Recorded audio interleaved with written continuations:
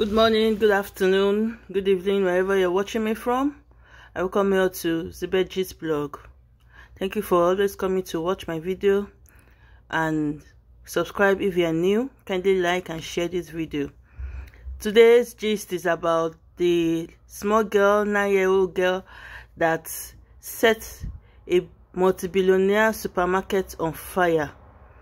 You need to watch the clip attached to this video. Watch to the end, and I'm going to put the analysis of my previous video I posted on this video, so you can watch it. You can watch it and comment below.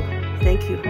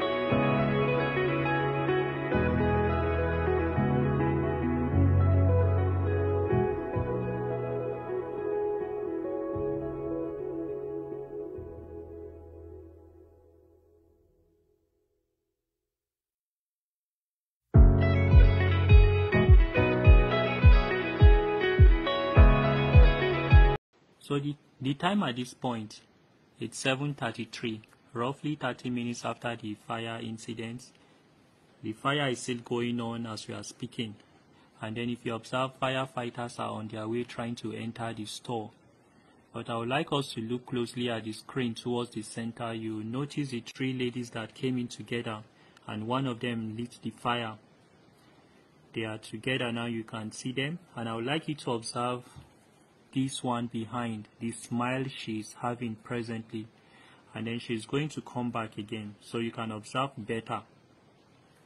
So just watch the screen. So just watch the screen so you can see her again and observe her face closely. Just observe her face.